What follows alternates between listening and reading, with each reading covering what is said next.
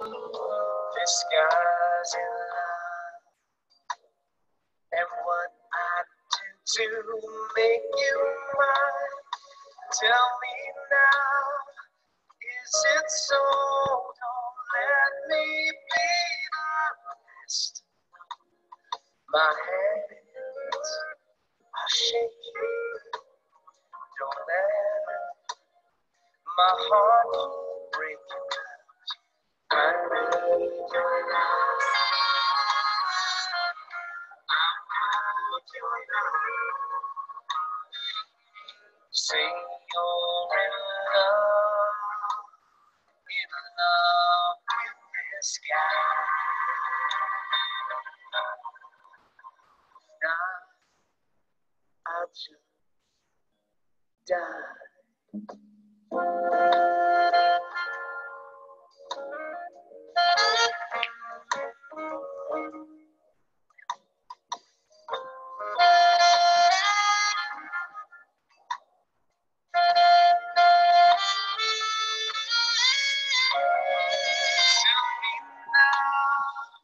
Is it so?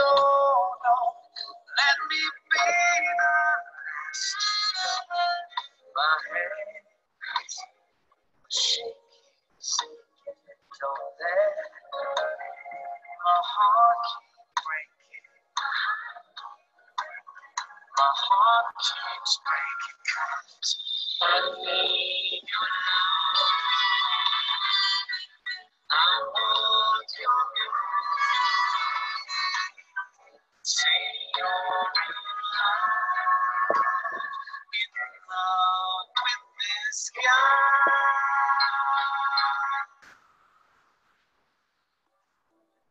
If not, I just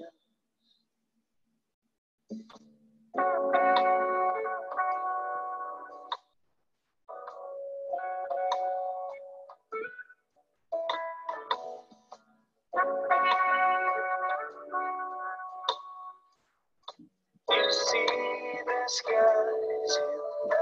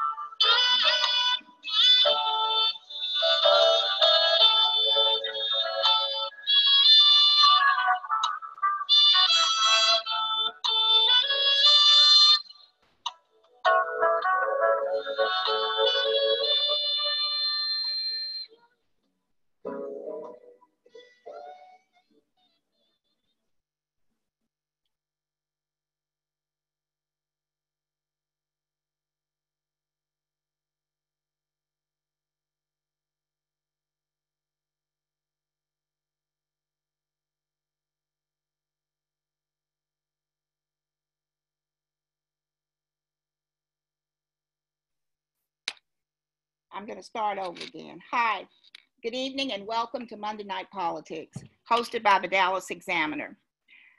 I am Molly Bell, publisher of the Dallas Examiner, and we have hosted Monday Night Politics for a little over 10 years. The Dallas Examiner does not endorse candidates. What we try to do is to give our community information so that when they go to vote, they are informed voters. We're very fortunate tonight to have as our moderator, Demetria McCain. She's moderated for us several times before. Demetria is a Dallasite and active community member. Demetria?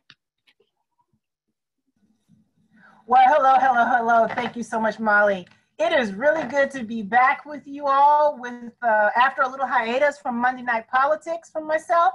So I'm glad you're here. Tell your friends and family members about future Monday Night Politics.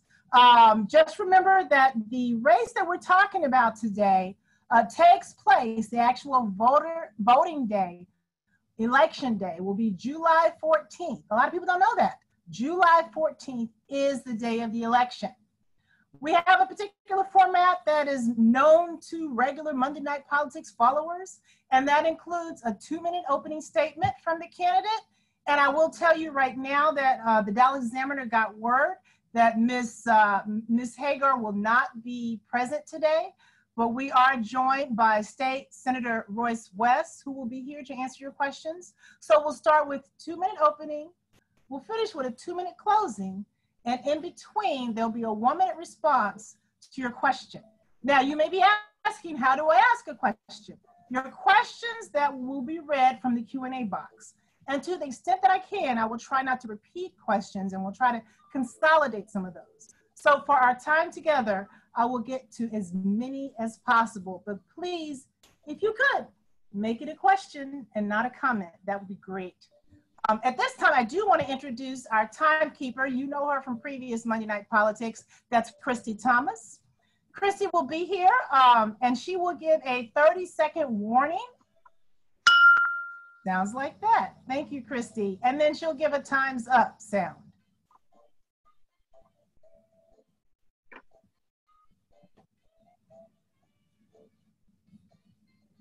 Which will sound like a time's up sound. So what we'll do, again, I'm going to start out with a couple of questions, just 2, I promise, just 2 from me, and then I'll turn it over to you, the audience. So please start thinking about your questions and put that in the Q&A box. So right now, without any further ado, I would like to introduce for you State Senator Royce West. Again, Ms. Hagar informed the Dallas Examiner that she would not be present. Welcome, Senator West. Major, thank you very much. She said she would not be present. That's correct. That's the word the Dallas Examiner got. So you are on the spot. No, you know, I'm at home. And thank you very much, Molly Belt, for all the things that the Dallas Examiner continues to do in this community. And thank every one of you that have come out this evening to be a part of Monday Night Politics, an institution in this community. When you begin to think about where we are in this state, you know that based on electing me as your state senator these many years, that I deliver, that I work, that I'm in the community.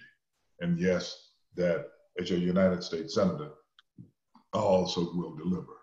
You think about criminal justice, which is reform, which is probably at the top of the issues that we need to tackle in this country. Royce West has been there. I've led the charge in certain initiatives across the state.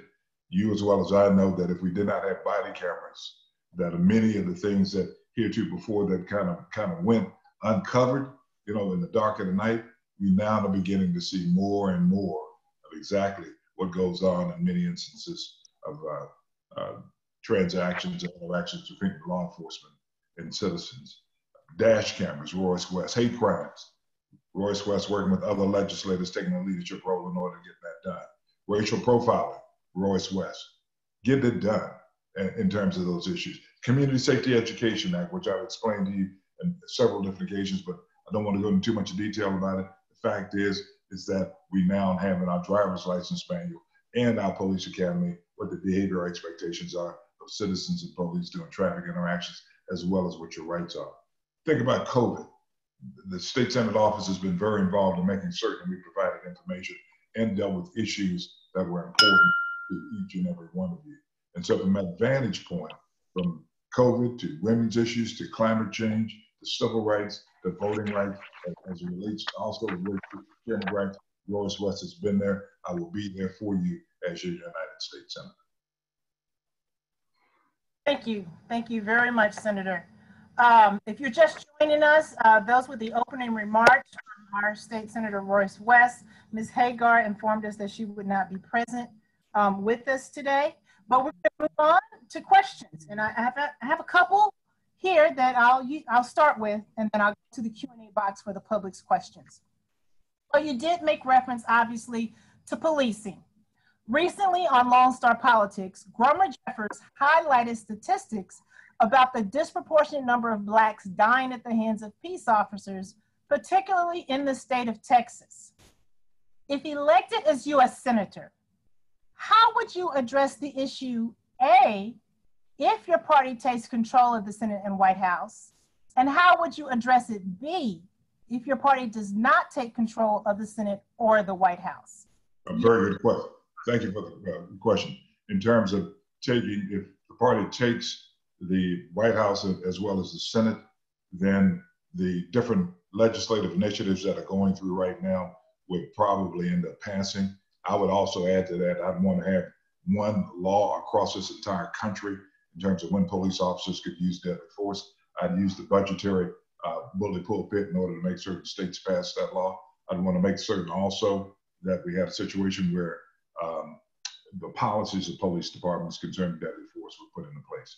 If for some reason we lose if we don't, I shouldn't say lose, if we don't get the majority in the Senate, yes, I've got to be able to work across party lines, count the votes, make certain I can get done whatever I can get done. I would still push those particular issues, and I would appeal to those Republicans that know better in terms of what we should have, not several different laws concerning the use of deadly force, but making sure we have one standard law across this country. So I do that, and also deal with issues concerning and also issues concerning and children. Thank you.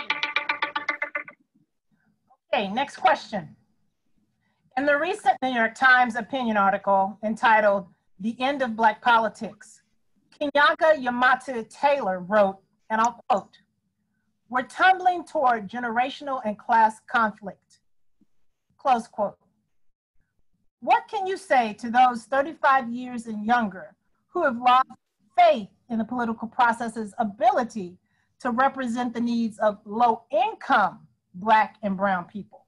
I would say to you that this represents a great opportunity to kind of re-engage you into what's going on. We now have a coalition of people that recognize that things need to change in this country. You know, I think Al Sharpton put it best. America has never been great as it relates to African Americans, Latinos, and poor people. We get the opportunity now to make America great by voting. That's the tool that we have.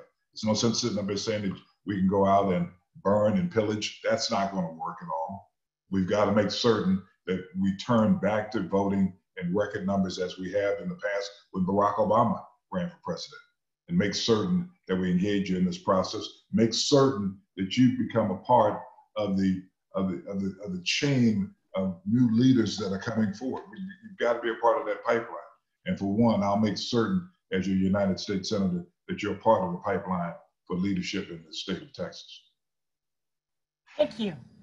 And now we'll turn to our audience questions. So audience, go right ahead, go to your Q&A box. The first question here we have is, please share your recommendations regarding refunding police agencies. I'm not sure if they meant to put defunding, but it states refunding. So if you can answer. It's probably defunding. I think that we've got to look at the core missions of police departments. You remember when David Brown was chief of police here in Dallas, and he talked about all the roles that police officers have to play. We have to define what that role needs to be. It needs to be a local conversation, which I think that conversation is beginning to happen here in Dallas. And to the extent that it's not a core role, then we need to make certain that those resources that have been allocated to the police department for those particular functions go to quote unquote healthcare providers, go to social workers, whatever we need as it relates to answering calls in the community. We need to make certain that we have persons prepared, police backup, but they're not the dominant person on the scene in order to kind of de-escalate or take care of the problems associated with it. So we have to redefine what the police department's mission is and make certain that that core mission is funded properly and that the persons there are recruited and that we do an evaluation to make certain that they're the appropriate persons to do that particular type of work. Thank you. We do have a question here from Marvin Earl. The question is about bail bond reform in Houston and why Dallas County has not changed their oppressive fees. So we've got somewhat of a county question here. If you could touch on the issue of bail bond reform, that may be helpful. And perhaps while you're at it, if you can lay out the distinctions between the impact of being a federally elected officer versus a county level. That would be educational, I think, for our audience. Okay, two things. Marvin, I think that we need to have bail bond reform here in Dallas County. Houston has taken the leadership on this particular issue. I think Dallas needs to figure out exactly what it's going to do. Obviously, it's a county level issue. And when you begin to think about the different levels of government, for those that are not that familiar with it, you obviously have the federal, the state, county, city council, and of course you have school districts. And we've got to all be able to work together. But the question then becomes, who takes the lead on certain types of situations? In this situation, county government takes the lead on bail bond reform, not the federal government. Okay, another question from the same person is regarding healthcare inequities. There are very many people who are uninsured. There are boarded up hospitals across the street from Keys Park. In your district, there's lupus, sickle cell, diabetes, high blood pressure, and obesity. So the issue is addressing healthcare inequities. Well, you're right. We do need to address healthcare inequities. And yes, we do have hospitals that are boarded up, and there have been several attempts in order to open up that hospital, as you recall, Marvin. And what's happening now is that we have Redbird Mall being re-engaged, reimagined, and part of that reimagination is Southwest, UT Southwestern, making certain that it provides healthcare in that particular area.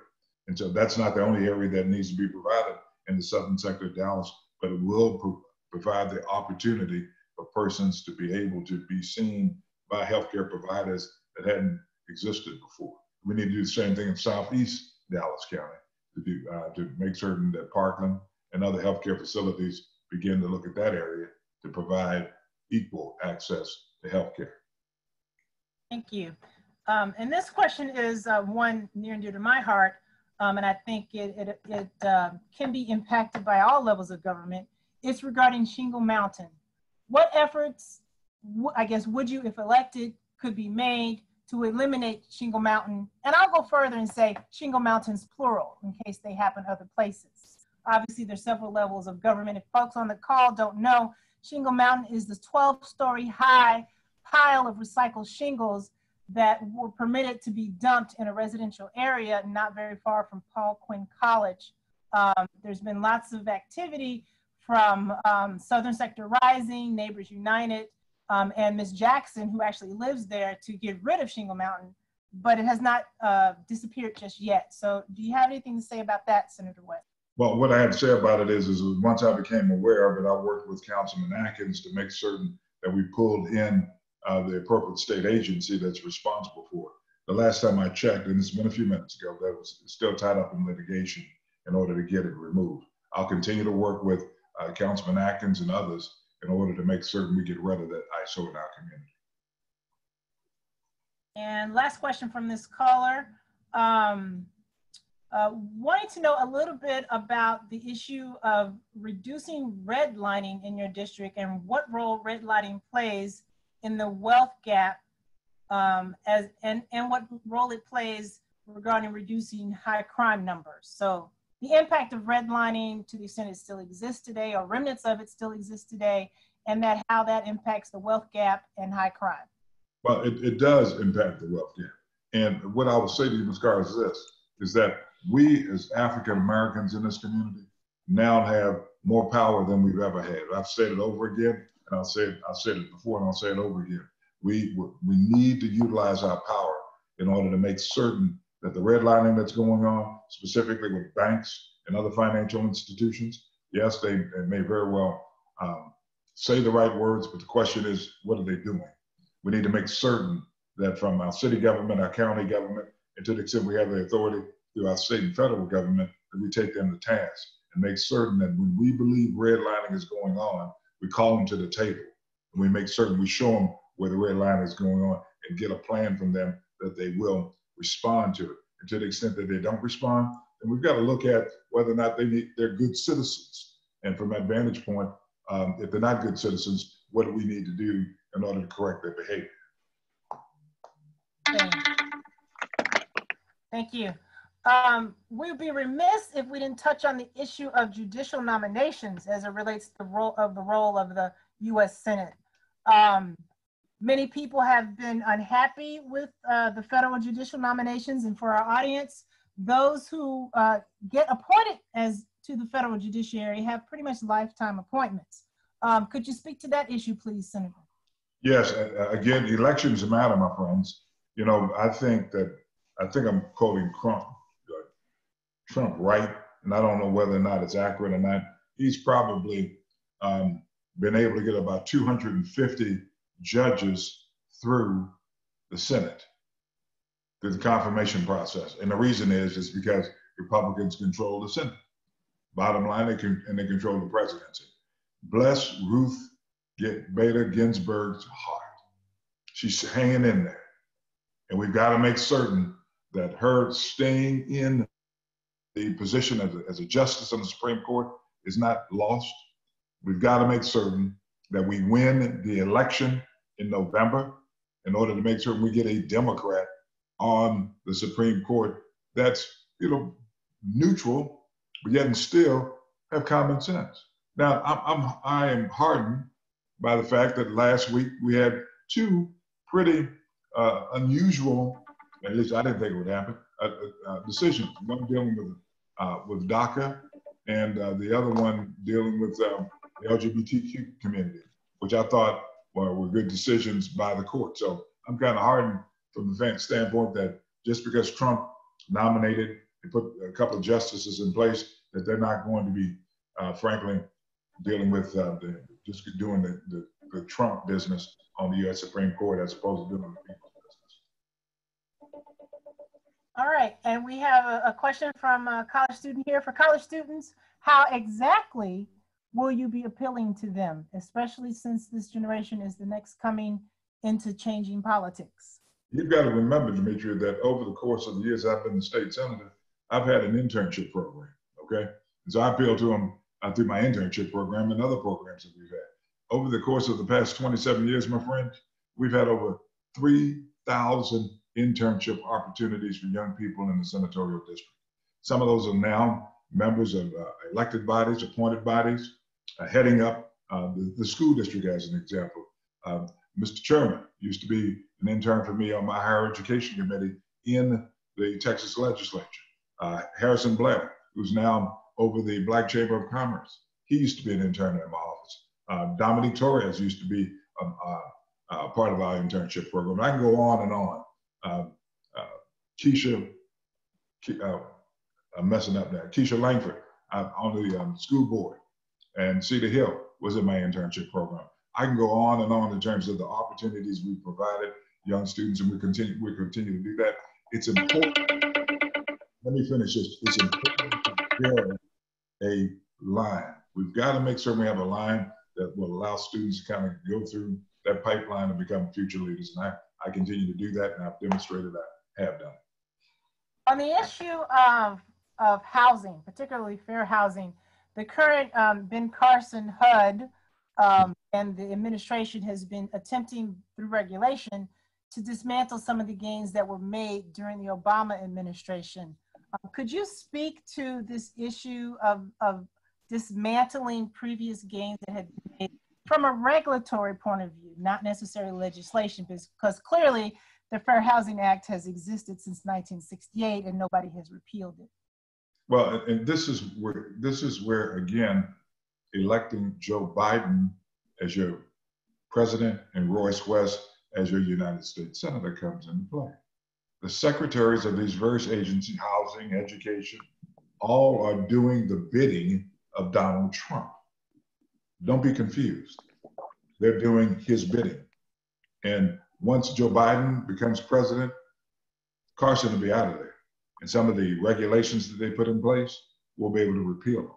And to the extent that Congress needs to make certain that in the future, that those types of regulations can't be considered by the agency or agencies, then we can look at trying to put in place a law that would then require the Congress to be able to repeal that law, which is very difficult.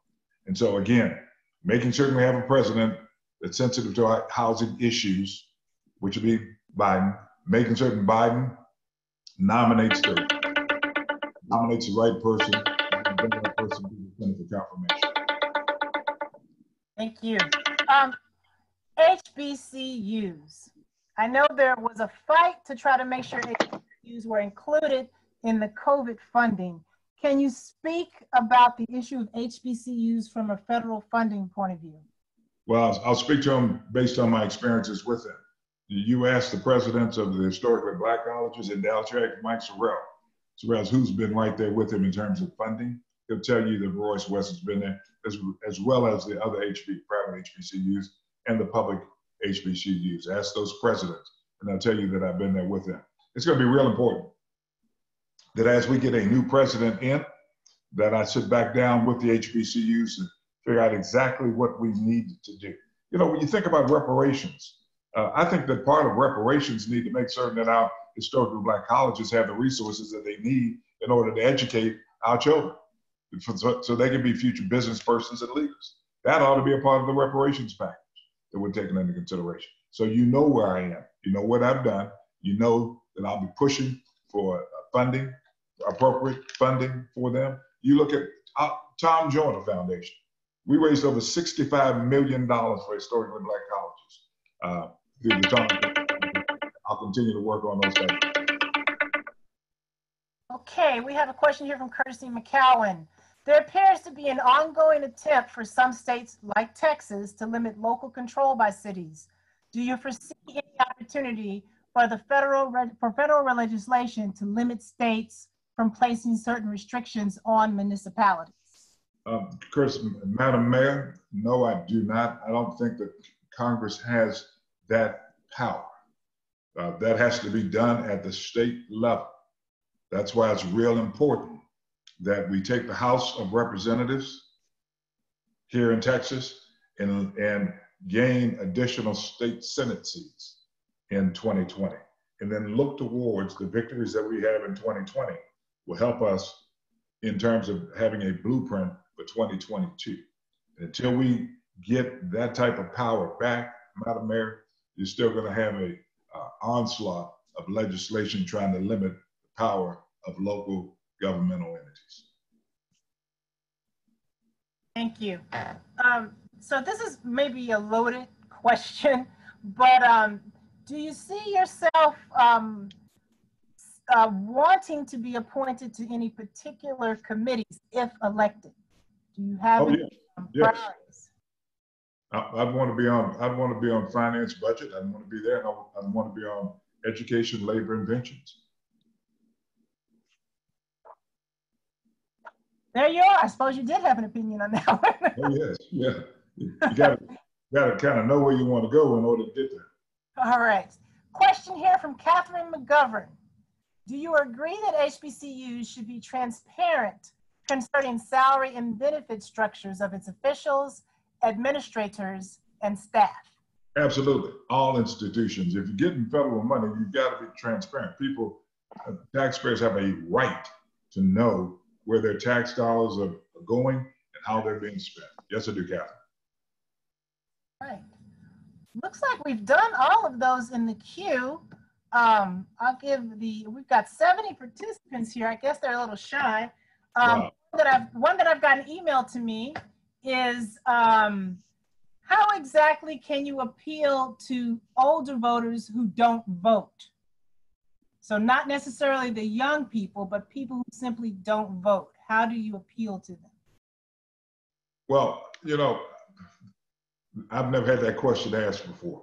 I think it's real important to remind them that there were people that came before us that kind of laid down their lives to give us the right to vote. And that we had a lot of gains, maybe not as many as we wanted, but we had a lot of gains by making certain that we voted. I'd remind them that Barack Obama would not have been the first African-American president or the second African-American president if we didn't vote.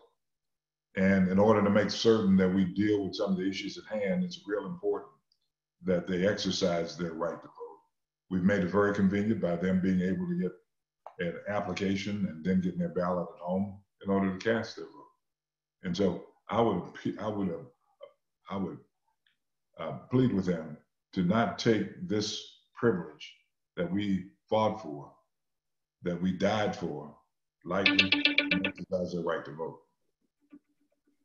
Haven't touched on the federal government's strength as actually holding the purse strings as it relates to public education. Do you have any positions as it relates to public education? Clearly, Betsy DeVos is head right now of education for the federal government, but do you have any opinions as it relates to public education and the role the federal government can play? Well, I think that we've got to get control of the the Department of Education again. That's why it's so important that Joe Biden get elected. I am a pro-public school state senator. I'll be a pro-public school U.S. senator. That's exactly where I'm going to be. And the fact is that, you know, the first battle was with vouchers, and I stood up against those vouchers. The fact is that to the extent that the public school system did not meet the issues associated with the low performance schools, I didn't have a problem with charter schools, but I do have a problem with charter schools as they now attempt to, frankly, recreate what's being done in a lot of public schools that are doing fairly well from an accountability standpoint. And we begin to talk about the monies associated with education. We know we don't have just a giant well. We've got to make sure that we're efficient with the use of those particular dollars. And from that standpoint, we've got to make certain that our public-private school, our public community, our neighborhood public schools get the funding necessary in order to be efficient and effective with the students in those particular areas.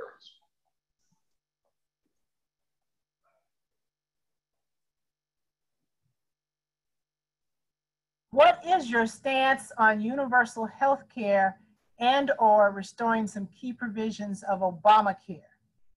I believe that every person in this country should have quality health care. I think that we take Obamacare, take a look at what the issues are associated with it, and we fix those issues. And you, as well as I know, that there is a lawsuit that's making its way through the federal court system. John Cornyn has voted 20 times, my friends, 20 times to repeal Obamacare. And so we've got to make certain that whatever those issues are, that we fix those issues. I do not have a problem if a person wants to keep their insurance, they should be able to do that. And in terms of prescription drugs, right now, we have a situation where prescription drugs, specifically brand drugs, according to AARP, are on an average of $6,000 a year. We can do better. We've got to make certain that we use the awesome collective judgment and a group in terms of the federal government in order to better negotiate prices with drug manufacturers. We can do that, and there's several other changes that we can make concerning that, and also making certain that money in pharmaceuticals get a return for taxpayers. Thank you.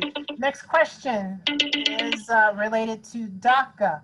How would you address DACA, meaning the Deferred Action for Childhood Arrivals? Well, we need to make certain that, again, that was one of the decisions that was handed down. We need to make certain we provide a pathway to citizenship.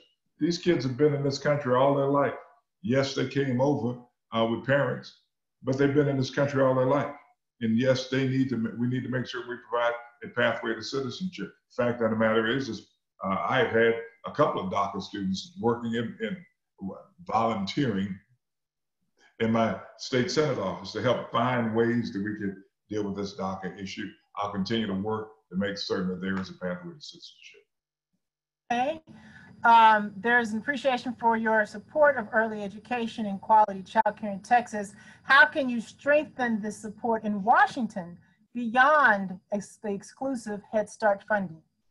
Well, it gets down to the persons who are the secretaries of the agencies that handle or are responsible for those issues. And it gets down to budgetary concerns also. And so I would make certain that whomever comes through the Senate for confirmation understand what my position is on that. It's real clear to me that when you begin to look at early childhood development, that the resources need to be there, and we've got to have the experts there in order to help those kids get through the process. I'll tell you this, when George Bush was governor of the state of Texas, he would say that if a child can't read by the third grade, that person could not be promoted. And I said, over my dead body, okay? But then when I began to look at the data, if a child can't read by the third grade, then that child is going to be pretty much doomed if they don't get the right educators going through that particular process. So we've got to make certain that early child is well-funded and all right, the next two questions relate to voting. I'm going to ask them together, and you can answer them as you please. And Christy Thomas, please give us 2 minutes for this one since they're two together. First part, there seems to be some confusion about Texans' ability to vote by mail. Please describe where you stand.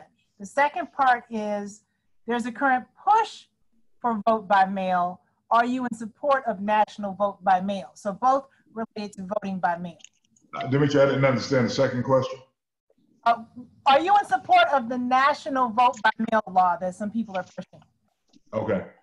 This one's on to a fact of that is, yes, I'm in favor of vote by mail. It is ridiculous, my friends, be quote unquote America, and we're trying to make it difficult for people to vote. We can make it as convenient as possible. You know, Republicans sit up and say there's a bunch of fraud and abuse. No, it's not. There are no real related cases concerning fraud and abuse as it relates to mail-in ballots. The military has always used this particular process. We've never heard any complaints about the military. So if the military can do it, surely citizens should be able to do it around this country, in this state, and also around this country. So it doesn't take me 2 minutes to answer that question. That's how I feel about it. All right, great. With no more questions in the queue, we will move on to your 2-minute closing statement. Go right ahead. My friends, you know me. This is home for me. You know the work that I've done as a state senator, from creating internship programs to developing pipelines where students get an opportunity to become elected officials, to building universities, law schools, supporting HBCUs, both public and private, being a champion for education, public education, making certain that teachers get pay raises, dealing with issues concerning criminal justice, and being on the front line in terms of some of the bills that I've passed that have helped in terms of transparency, accountability as it relates to police departments, and you know I'll do the same. We begin to look at issues concerning climate change, which many of you may not even be aware that I've been involved in climate change issues. If you go up to West Texas and see those windmill farms, Royce West was involved in making that a reality. There have been those that have attempted to try to drive away incentives for solar energy. Royce West has been right at the forefront of making certain that we have solar energy and clean energy, wind energy.